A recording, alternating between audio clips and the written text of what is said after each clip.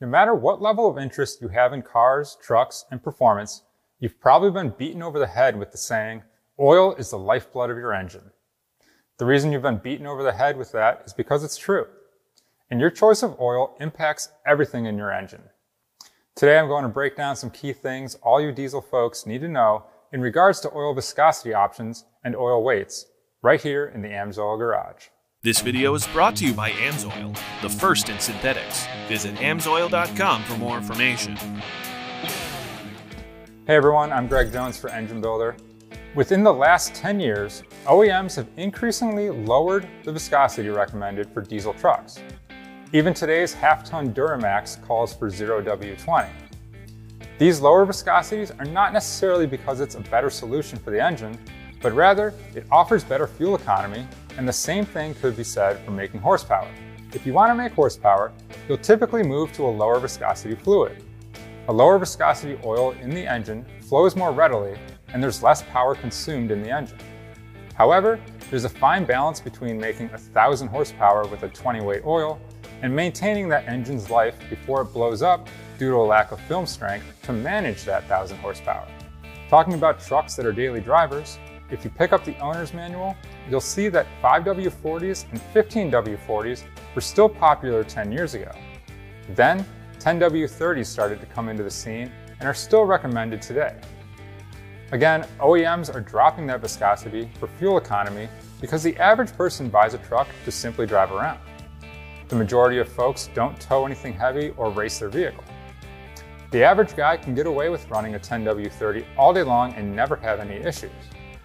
Those guys that are towing heavy loads all the time or going to the track or the strip every once in a while, you folks should consider running 40-weight oil. 40 weights are going to give you more film thickness and more protection between rotating components in the engine.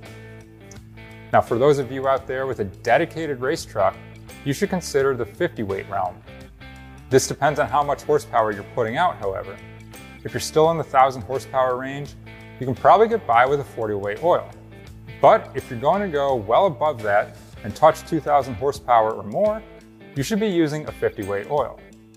That's simply to keep distance between all of your rotating components. Now the caveat to all of these recommendations is in the wintertime. Do you need to change your oil and viscosity for wintertime conditions?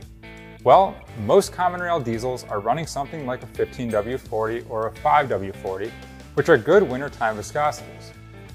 Oil viscosity becomes more important for crank speed in HUE engines than in common rail engines because the HUE engine has to crank over faster in order to build fuel pressure. Because that injector uses engine oil to build fuel pressure, you need the viscosity to be thinner in the winter. For this reason, in a HUE engine, you might change viscosities depending on ambient temperature, and in a common rail, you might not. Your engine oil's viscosity has to do with wanting the engine to crank at a certain speed. A diesel needs to compress that fuel, which means it probably needs to crank over longer in order to generate enough heat to compress it and fire. Glow plugs will help you, but crank speed is important for diesels and having the right viscosity oil is key. So remember, if you run a dedicated race truck, you should be using a 50-weight oil.